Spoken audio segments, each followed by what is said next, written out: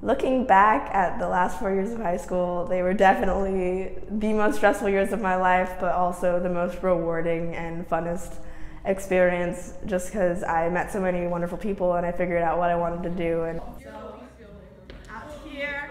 So this is while they're bowing, right? Like once they quit. So you guys just have to be watching for them.